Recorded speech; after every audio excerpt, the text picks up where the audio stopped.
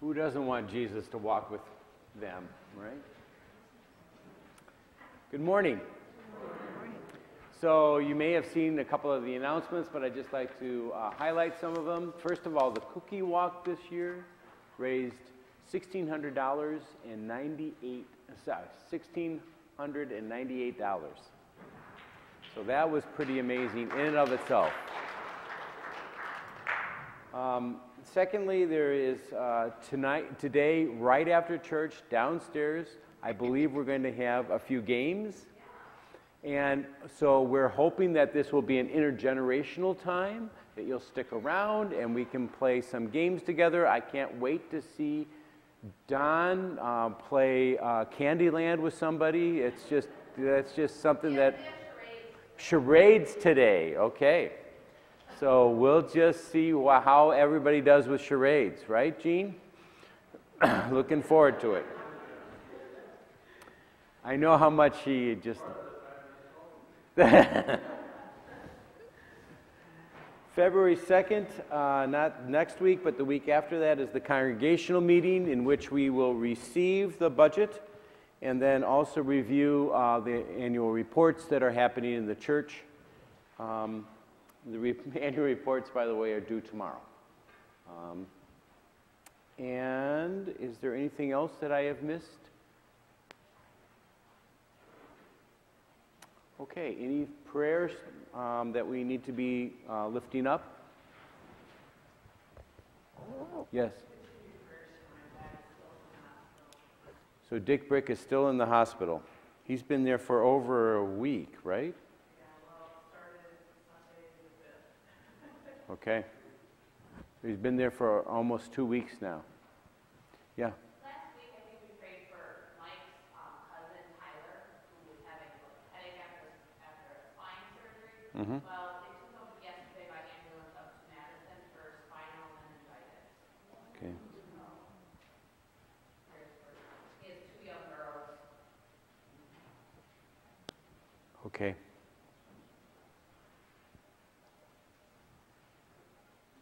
I saw Gene Taylor this past week, I think. I'm pretty sure I did. Sorry. And he is progressing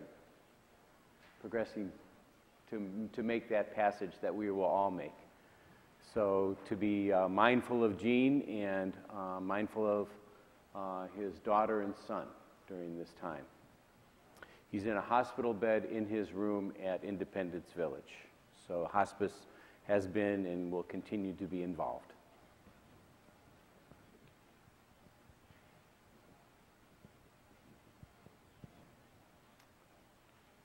Anything else before we enter into worship together?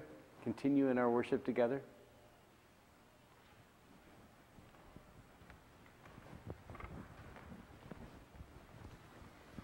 Please stand for the call to worship if you are able. God does not look for sacrifices or offerings, but for open ears and hearts which gently speak the truth. Grand gestures and offerings are not required, just a heartfelt delight in walking in the way of God. My friends, in our midst today is the Lamb of God, who takes away the sin of the world. God has put a new song in our mouths, placed a new melody on our tongues. Let us sing of our desire to follow the Lamb of God. Join us in your hymnal in your pew, hymn number 377, I Want to Walk as a Child of the Light.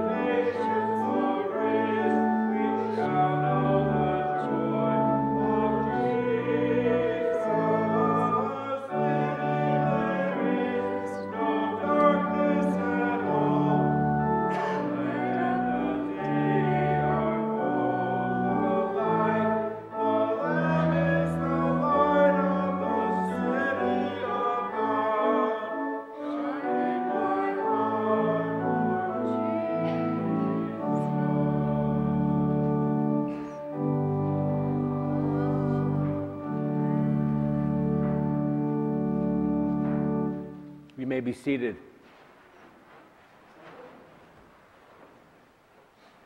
Confession is not only about the stupid stuff we did yesterday, it is about the magnificent stuff God did while we were yet sinners. So let us enter into this period of confession, first out loud and then in the silence of our hearts, with joy and the assurance of God's love. Together, faithful God, you sent the Baptist to point us to your Son, but too often we point only to ourselves. We point to our worship preferences rather than the God we worship. We point to our privilege rather than the grace that makes us all equal. We point to our values rather than the one who always values everyone.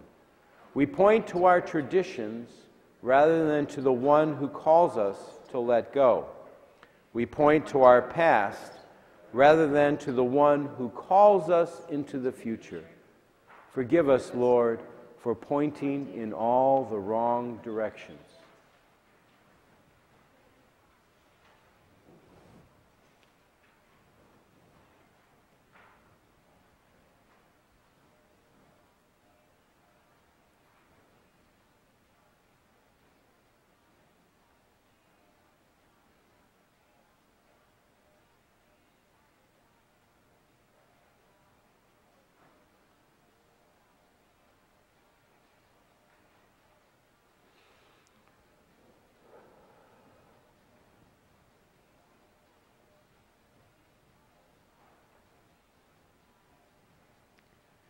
They said to him, Rabbi, where are you staying? And Jesus said to them, come and see. Friends, believe the good news of the gospel. In Jesus Christ, we are forgiven.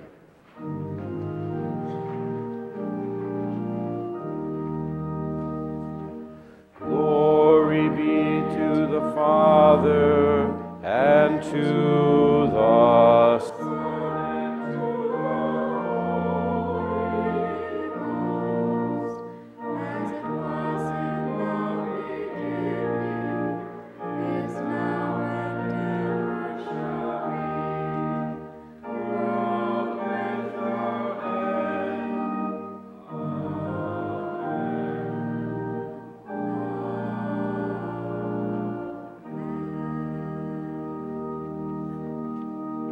peace of Christ be with you all. And also with you. Let us show each other a sign of that peace.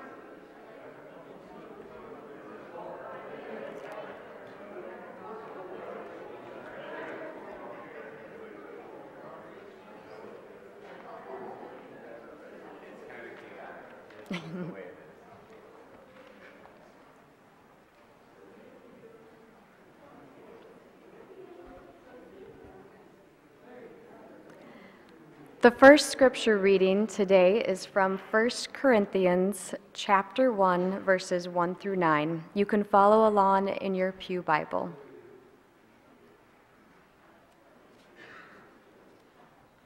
Paul, called to be an apostle of Christ Jesus by will of God, and our brother Sosthenes, to the church of God in Corinth, to those sanctioned in Christ Jesus and called to be holy, together with all those everywhere who call on the name of our Lord Jesus Christ, their Lord and ours. Grace and peace to you from God our Father and the Lord Jesus Christ. I always thank God for you because of his grace given you in Christ Jesus. For in him you have been enriched in every way, in all of your speaking and in all of your knowledge, because our testimony about Christ was confirmed in you. Therefore, you do not lack any spiritual gift as you eagerly wait for our Lord Jesus Christ to be revealed. He will keep you strong to the end so that you will be blameless on the day of our Lord Jesus Christ. God, who has called you into fellowship with his Son, Jesus Christ, our Lord, is faithful. This is the word of God. Thanks be to God.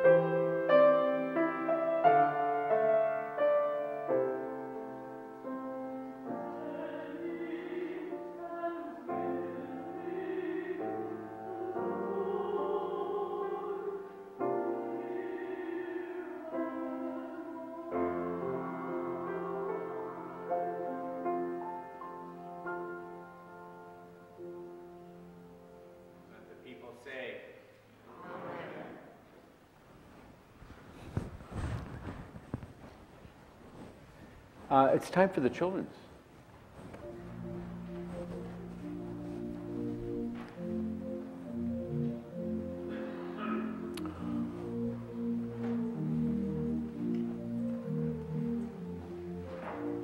So what's today? It's change for change, right? We got to get a couple of Now, who hasn't collected for change for change? Do you have? I have some here too. So why do we collect for change for change? You know? To help people who are without a lot of resources. Yeah, poor people. And, oh my gosh. Oh my, what? Oh my gosh. You've been really collecting a lot of change, haven't you? So, who wants, have you done this before? Yeah. Okay. You have to? Okay. You want to do this? No. Sure. Yep. You go one side, you go the other side. Which side do you want to go? Okay, you go that side, you go that side. All right?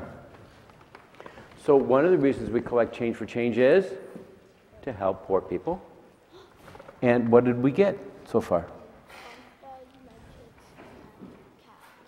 A cow, med kits, and bunk beds. But we had something else, didn't we? There was a water filter.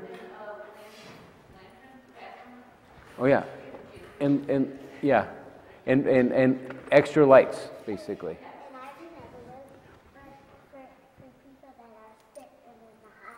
Yeah, people are sick in their hospital. Okay, well, it's amazing what little change that we gather here kind of multiplies, and all of a sudden, instead of just having, look at what we have. Oh. How much money do we have here? Well, we gather about, I don't know, Molly, what do you think we gather about? How much you, look at that. Oh, this is really, look at that. Whoa. Yeah, we're going to put it all in one.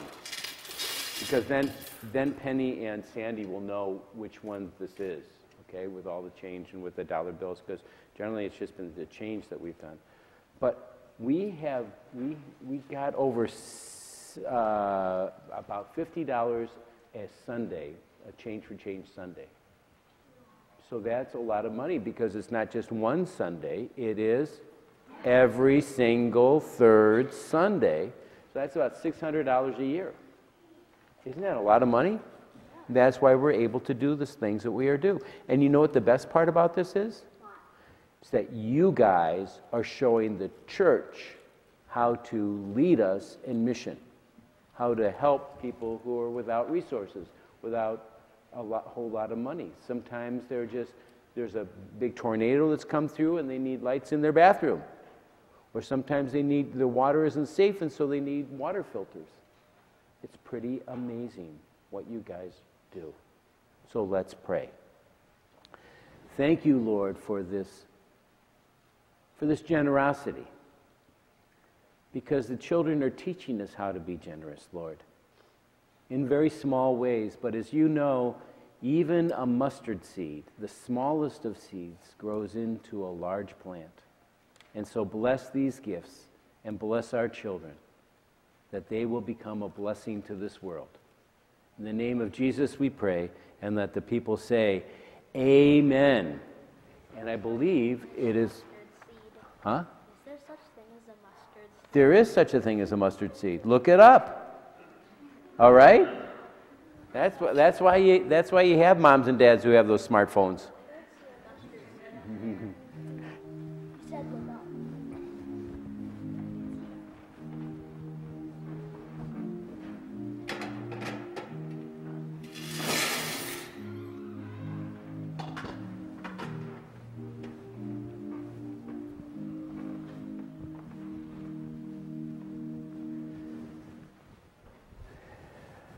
It's always good to have Liz O'Leary here. Thank you, Liz, for being here.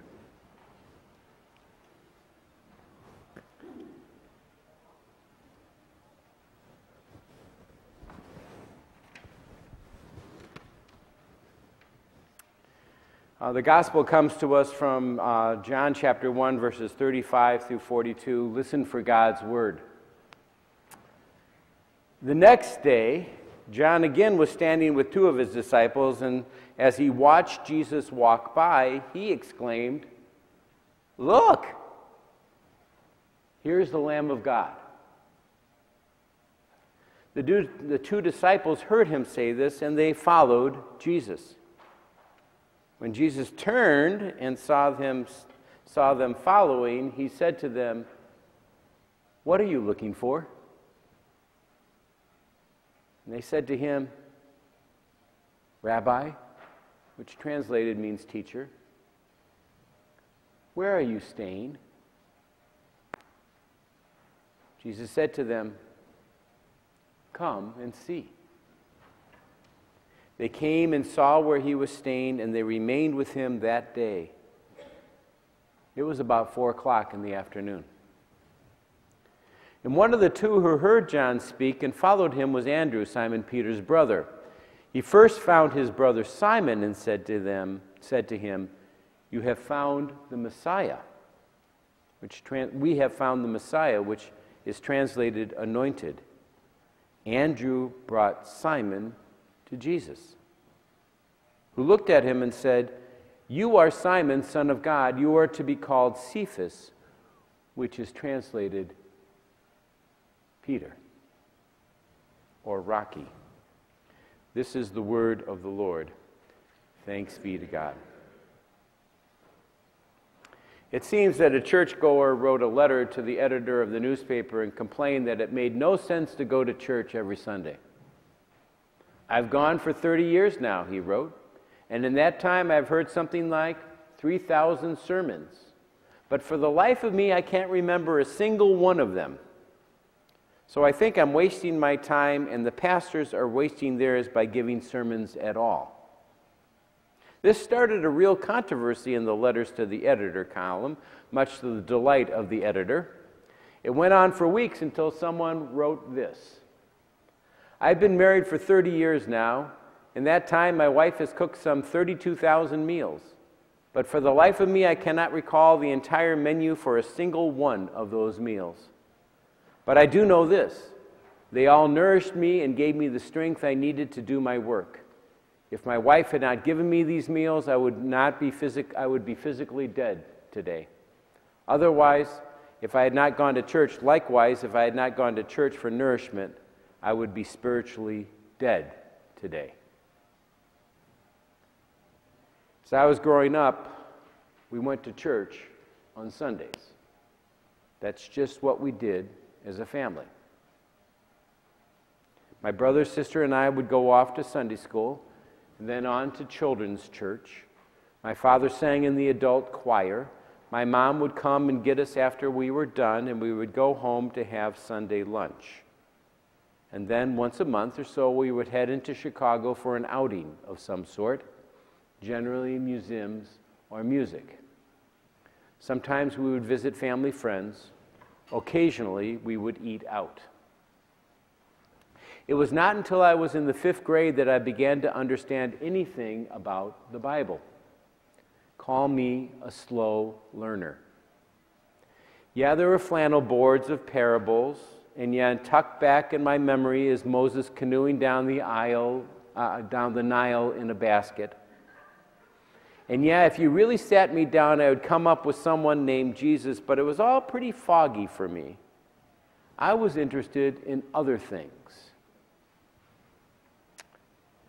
Flying kites, playing soccer, baseball, reading biographies, fishing, listening to the radio, hanging out with friends, pretty Beaver Cleaver-ish. Sunday school was taught by folks who were good-hearted and doing their best. And then in 5th grade, my Sunday school teacher was Charlie Hinman. I've talked about him before. Mr. Hinman was a person of faith, and when I think back on my life, he was the first person who stands out as wanting to impart some of his experience, some of what changed him as a person. So what did he do? He had us memorize some Bible passages. Memorize.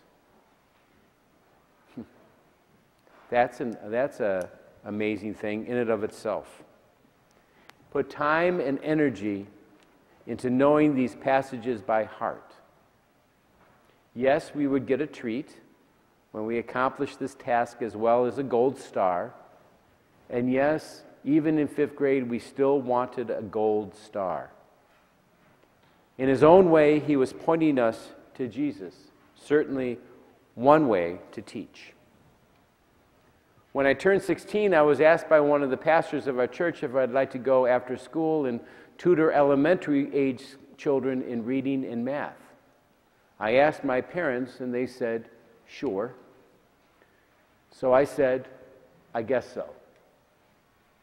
The minister drove me down to Onward Neighborhood House in Chicago, and at that time it had been a Polish neighborhood, but Latinx folks were starting to move in, a neighborhood in flux with some ethnic tensions.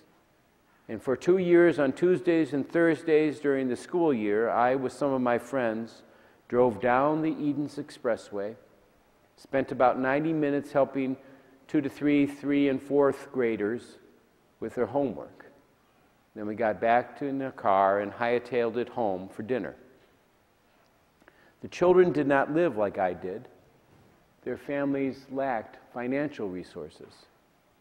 Sometimes their clothes were not clean, and their bodies smelled. What I was not aware of at the time is how those children and their stories began to change me, widen my world, break me out of my privileged bubble, show me a different slice of life.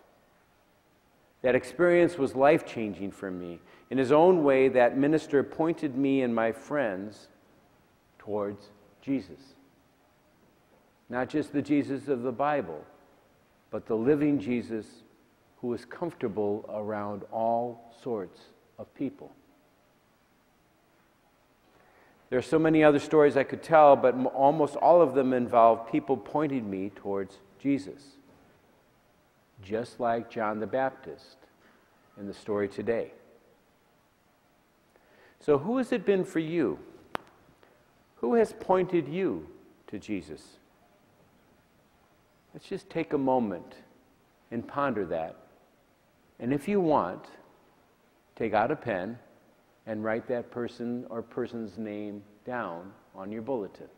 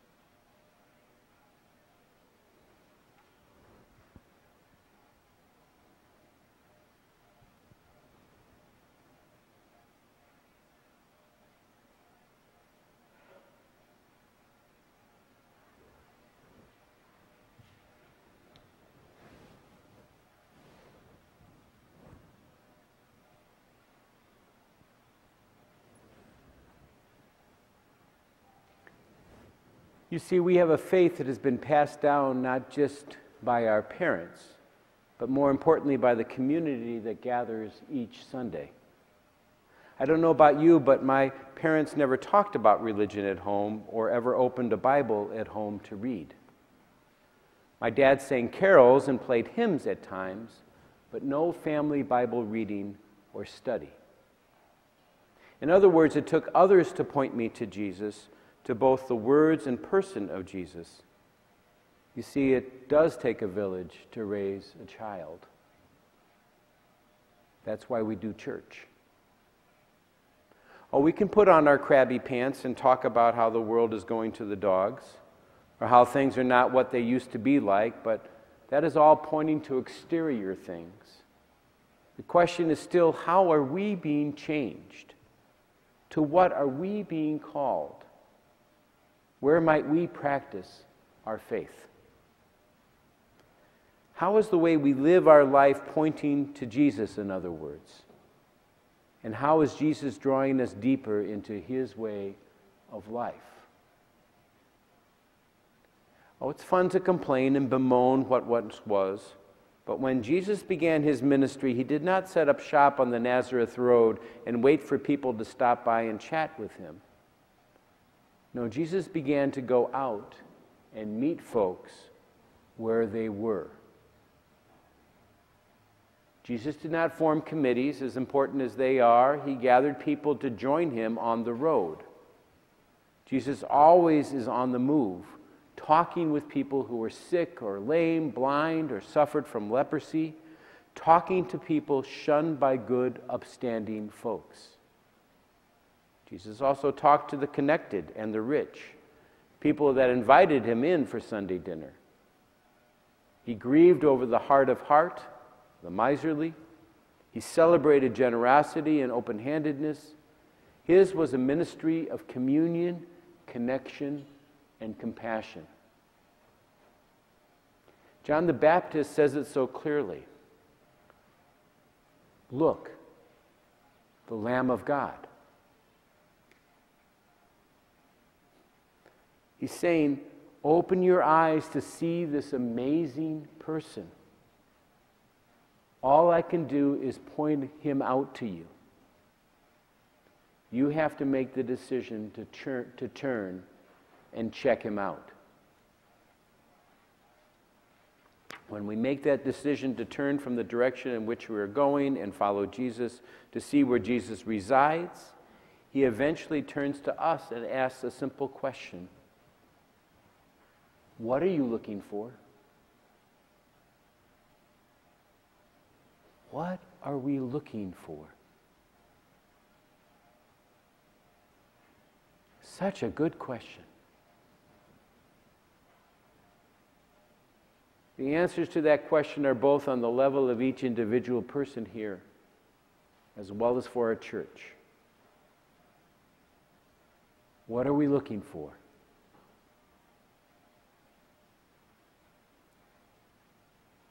If we listen to what Tom played at the very beginning of the service, I want Jesus to walk with me.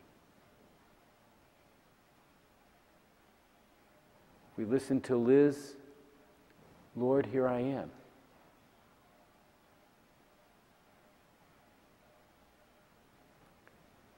The answers to that question will guide our life. What are we looking for?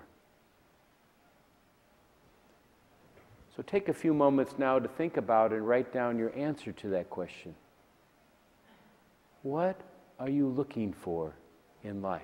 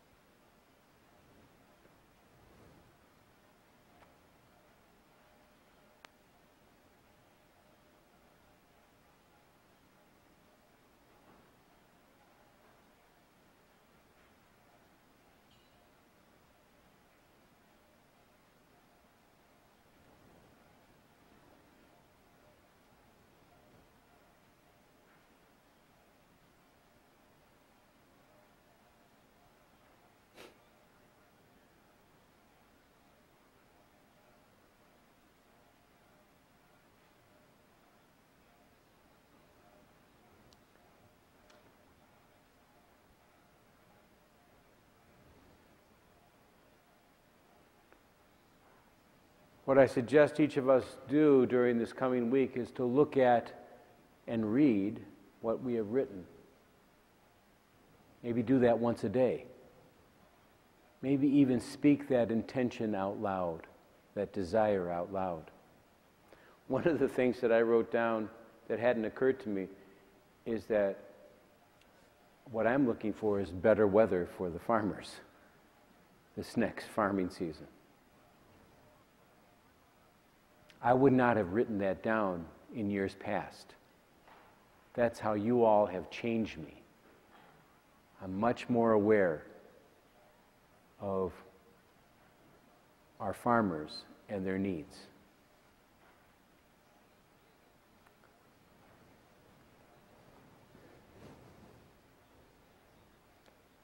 When we do this, when we speak these things out loud or even just read them, we allow God the time and space to speak to us. So let us remain with Jesus as the disciples remained with him. And then, if it's appropriate, and you find yourself in conversation with a friend, you tell them what's been happening, what you have been doing this week. You don't try to convince them. You just tell them.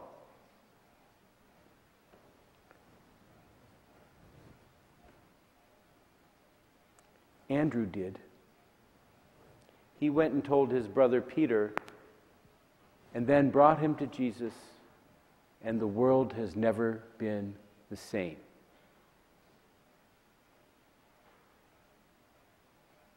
What are we looking for? Who are the people who have pointed us to Jesus?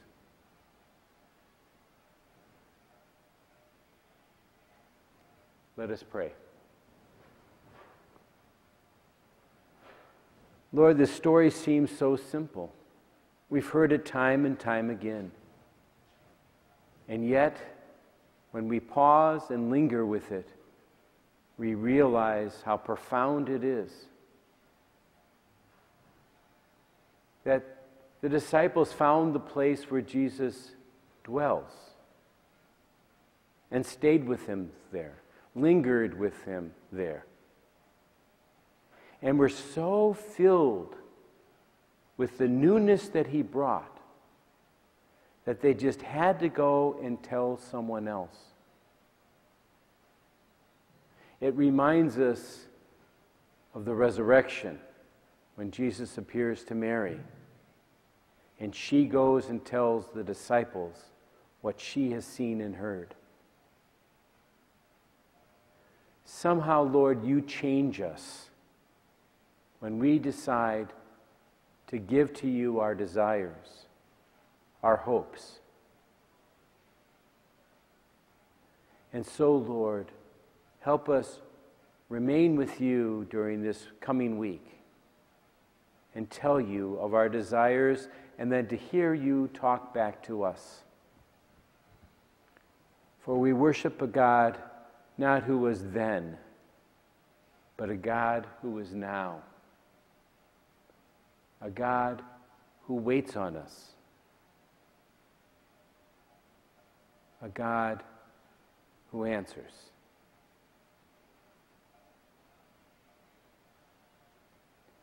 Thank you.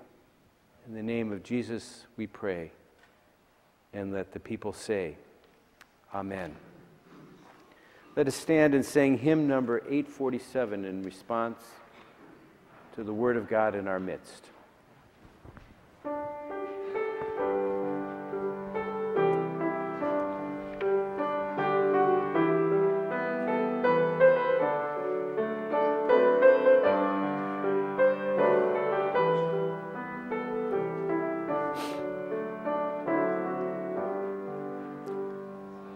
Our hope, our life, are in the Lord. Our God we honor and confess. Our great Redeemer of your lands, if we sing, we now possess. Some other goals, some trusted power, are what they cherish. Still around.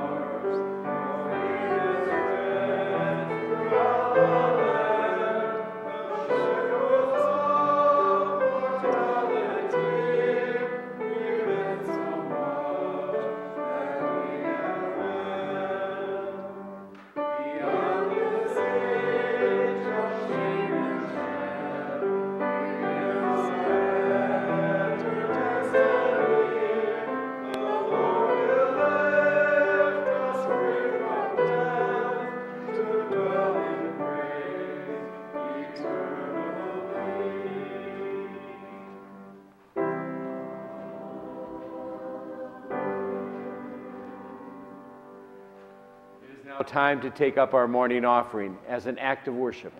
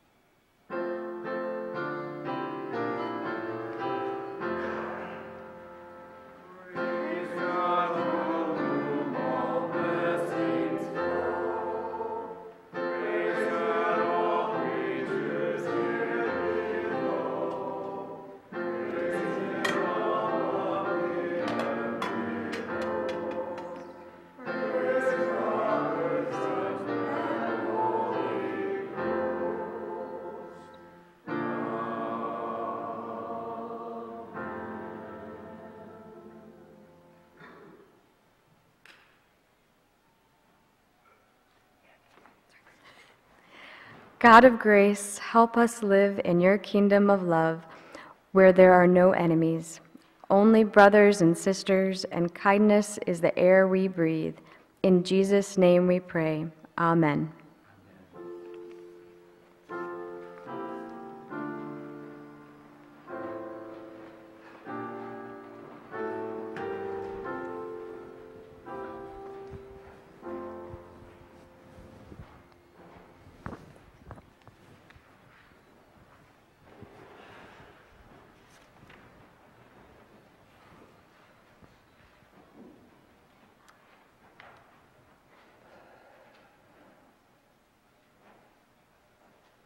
Lord, this is a moment when we pause and we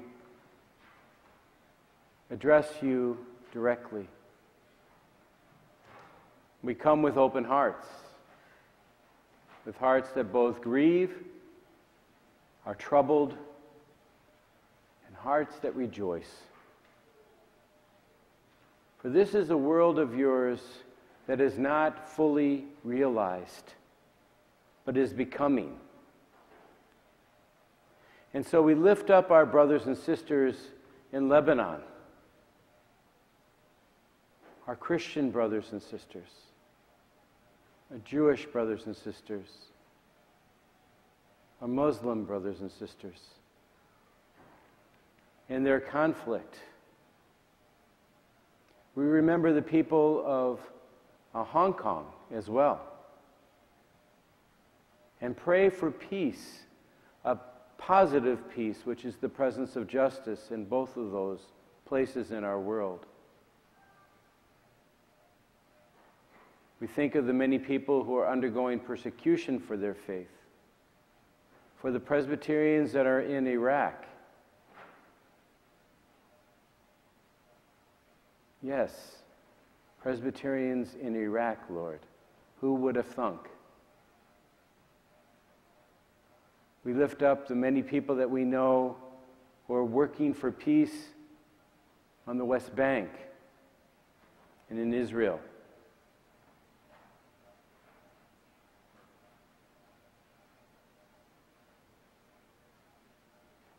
In Rwanda and Burundi. For there are many people all over this world, Lord,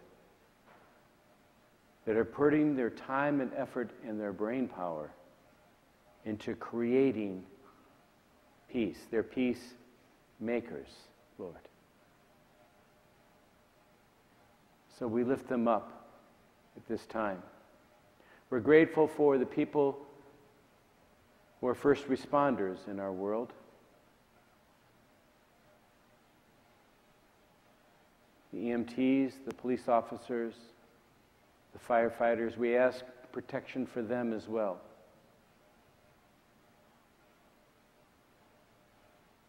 We ask for sensitivity in figuring out what is happening in crisis situations.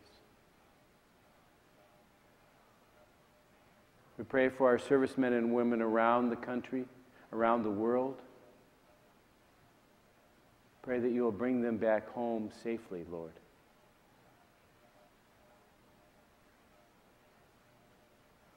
And Lord, we pray for our own community, our own church.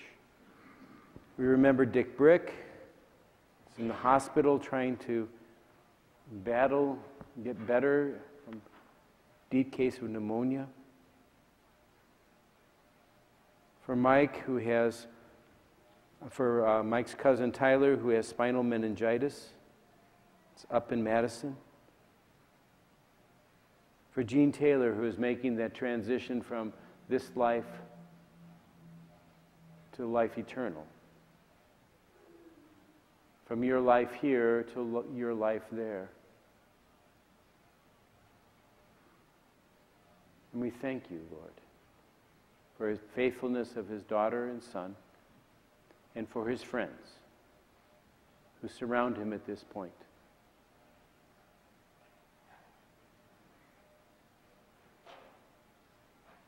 Lord, there are many people that have asked us to pray for them. There are many celebrations that are happening, not just birthdays, not just my friend Sally who celebrated her 100th birthday yesterday, but also many other ways that people are finding hope in this world. We pray for the PNC as they continue their work in discovering who is the next called and installed minister here at the church. We ask your blessings on them. We pray all this in the name of Jesus, who taught us to pray, saying, Our Father, who art in heaven, hallowed be thy name. Thy kingdom come, thy will be done, on earth as it is in heaven. Give us this day our daily bread, and forgive us our debts, as we forgive our debtors. And lead us not into temptation, but deliver us from evil. For thine is the kingdom, and the power, and the glory forever. Amen. Will you please stand and let's sing our last hymn, number 39, Great is Our Faithfulness.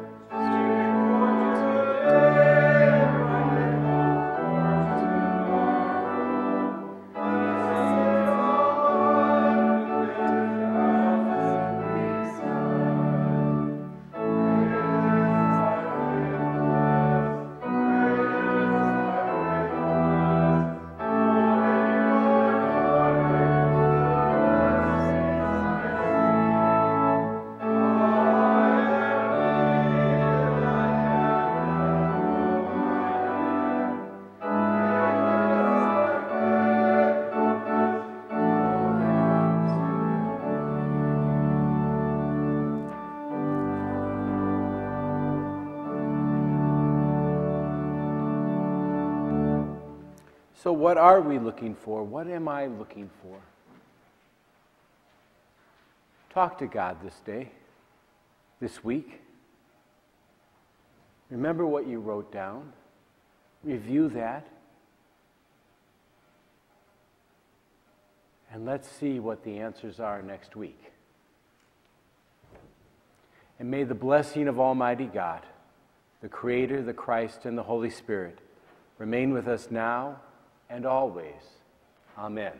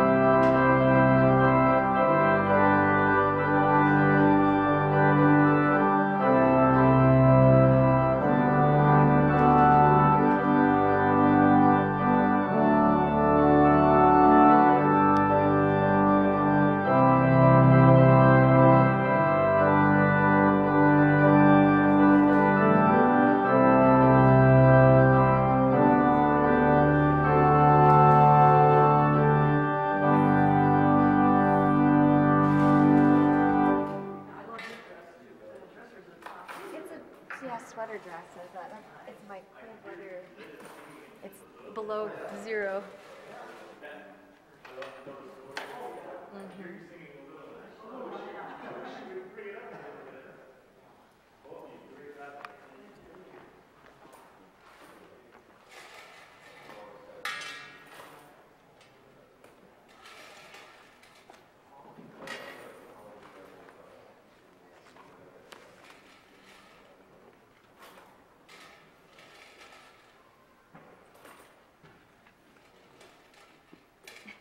What's your favorite Sunday, Mom?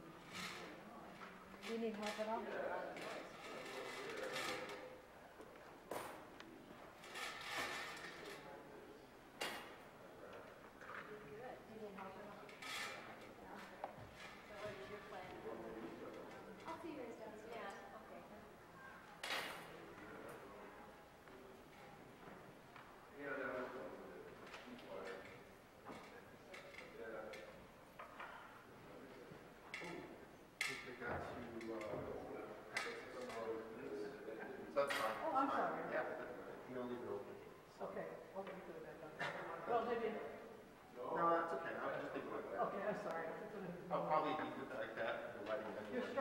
It's easy to put it, not getting it. Yeah. There's so much room over there. So, okay.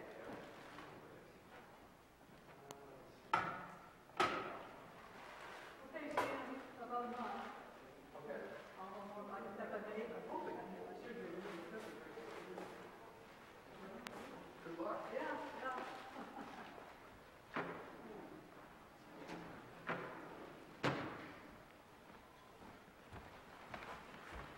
Takes 10 minutes. That's The it. consultation takes 3 hours. Surgery itself takes 10 minutes. John, if I called you Jim, I didn't mean to. Oh. I mean, it was just, it came out and I thought I answer to them all. It's nice to see you, Liz. I never thought of you as Jim.